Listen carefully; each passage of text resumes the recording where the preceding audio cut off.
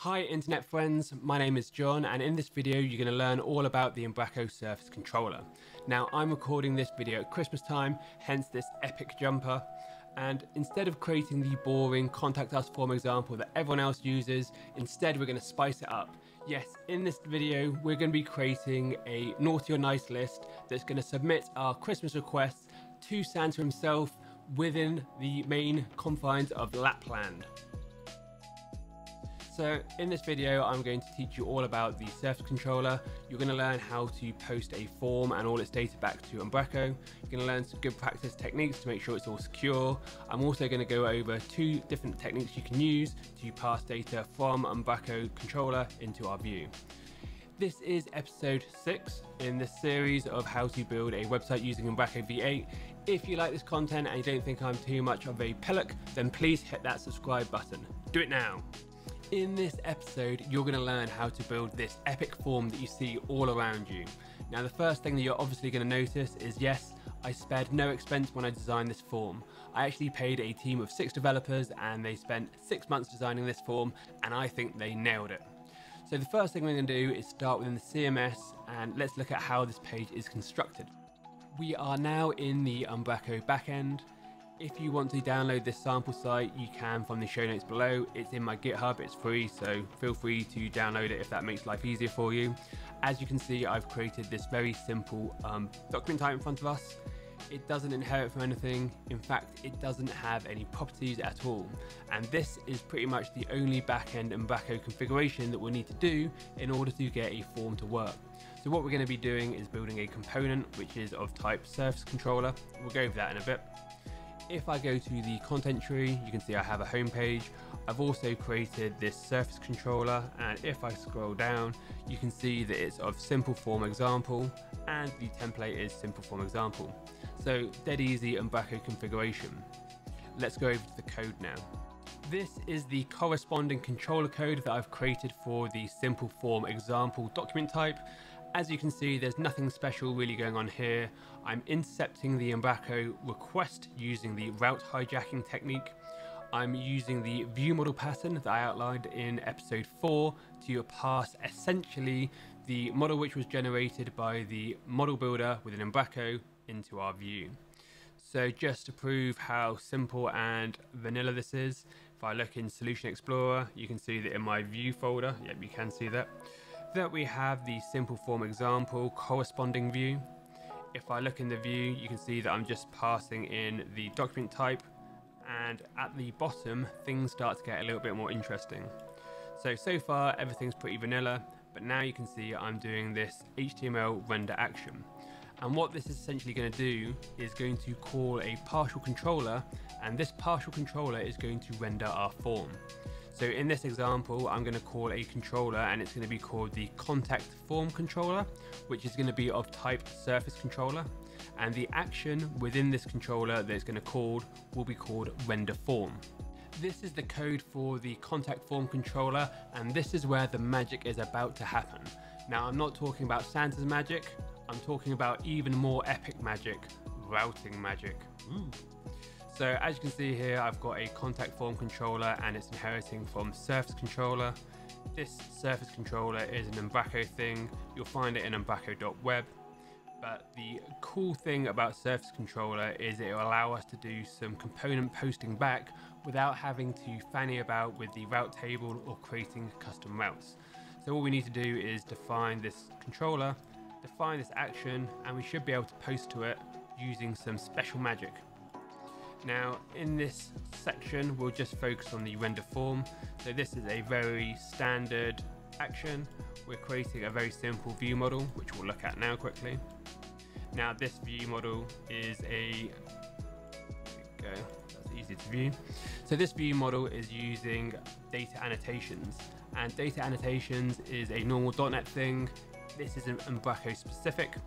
So this is going to define the contract between our controller and our form, and it'll be the same as when we're posting back our form to our controller. This is the model which will get used. Now data annotations has loads of good bits and stuff in it. As you can see, we've got the required attribute to make something required, and we can pass in error messages. We've got this max length which will create validations automatically for us in our view. Now, because this is a Santa's naughty or nice list, we obviously need some properties. So we've got the name, we've got have you been naughty or nice, essential, and we've also got Santa's list itself. Now, if we go to our view, what we'll see in our view folder, hopefully you can see that, we've got this partials folder. And what we're going to do is call the contact form view. So if we go back to the controller quickly, you can see, closing that down, I'm calling the partial view contact form. It's of type contact form view model. And in here, you can see that I'm inheriting from that view model. And we'll go over this in a little bit. What you can see, I've got this temp data thing here. We'll ignore it at the moment. But we're using the Umbraco begin form, that's more important. And in here, we're going to do the post back. So when this form is submitted, it's going to call our contact form controller again, but this time it's going to call the submit form action. So looking back in here, you can see I've got this submit form action. We'll talk about this very shortly. Scrolling down, now for good .NET security, you want to use this Anti-Forgery Token. So this again is really important, and if we go back to our controller, you can see I've got this corresponding validate anti-forgery token. This basically means that people can't intercept your form requests and do malicious things. Now in our HTML, we're using the editor for property, so we're binding our view model, and we're rendering out the name, the naughty and nice property, and the Santa's list property. And that's pretty essentially it for our form. We are creating a surface controller. We're creating this render form.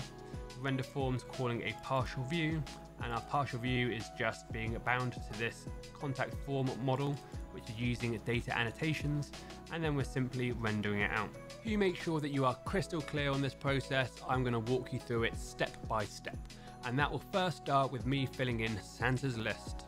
So my name is John, and obviously I've been very naughty, so I'm going to tick this. And for Christmas, I want a Lambo. Cheers, Santa. Let's have a look quickly in our view so I can talk you through what I'm expecting to happen. So I've got this begin Umbraco form. I'm making a post request.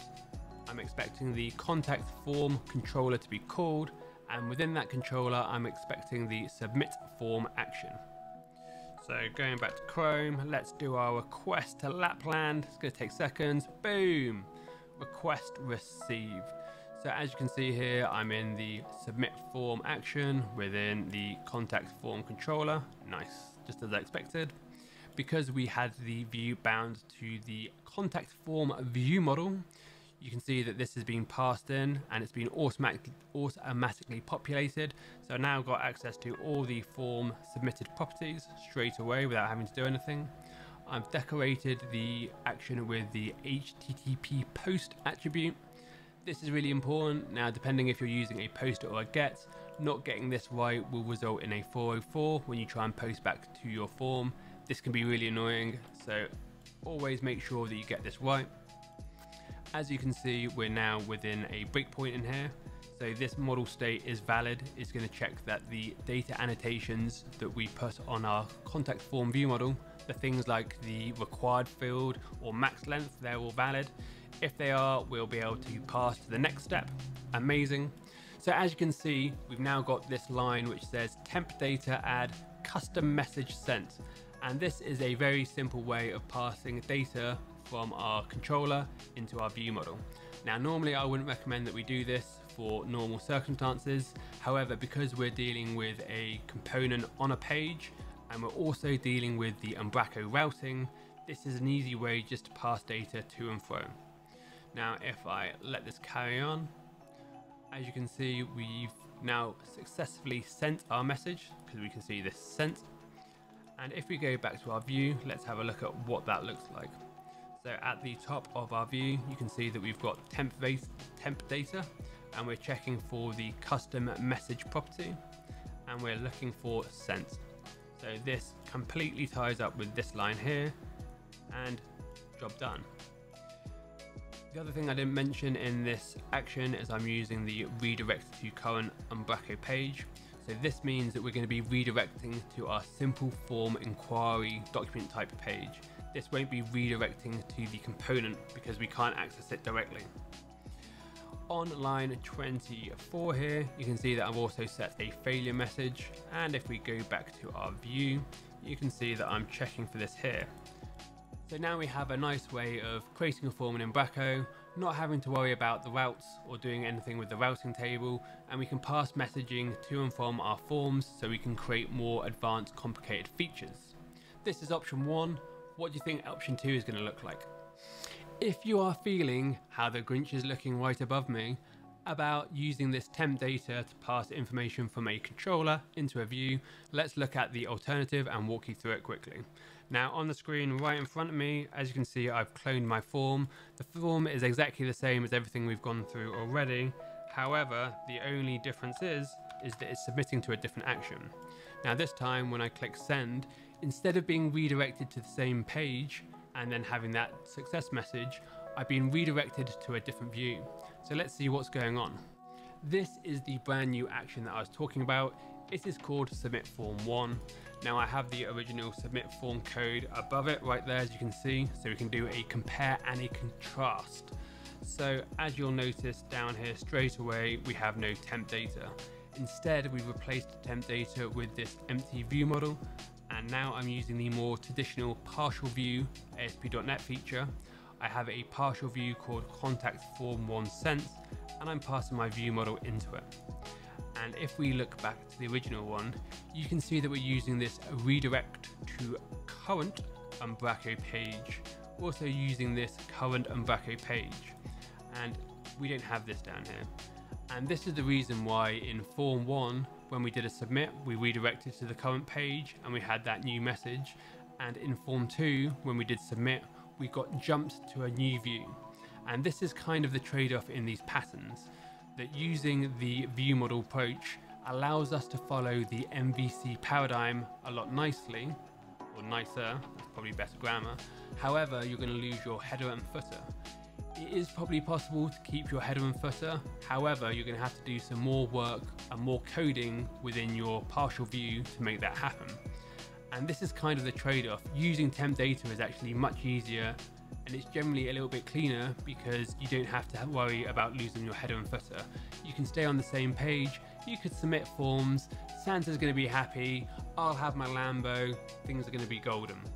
For the curious among you, I thought I'd finish up showing you the success partial. There's nothing here that you haven't seen already, but just for completeness. So within our views partials folder, you can find our success partial. We're passing in a model, and then we're just rendering some content. That's it. So out of the two approaches, which one suits you the most? Are you more of a Ebenezer Scrooge? You like to follow the MVC paradigm to the T, and you like to follow process?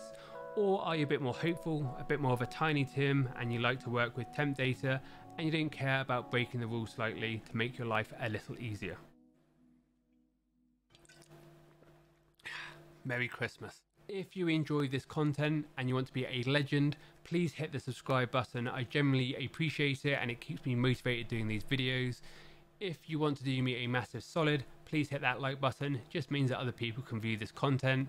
Also, if you've got any thoughts or you've got any opinions about which is the best process, please leave some comments below. I get back to everyone. Anyway, hope you have an amazing day and happy coding.